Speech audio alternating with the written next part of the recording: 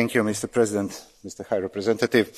The EU-China summit happened last week, and that's probably the only good news. Members of this House are still sanctioned for speaking out the truth about the evident human rights violations.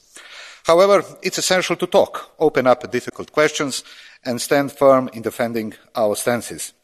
Russian aggression on Ukraine is a medium to test our challenging and in many ways problematic relations with China.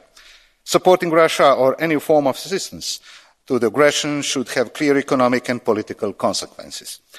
Having said that, we cannot let this decision overshadow a long list of open disputes we have with China. As we work on energy independence, we should at the same time work on our industry redeployment and industrial independence. Moreover, we have to finally end the selling of forced labour products on our market.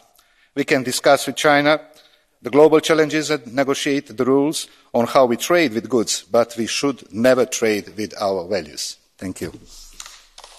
Thank you very much.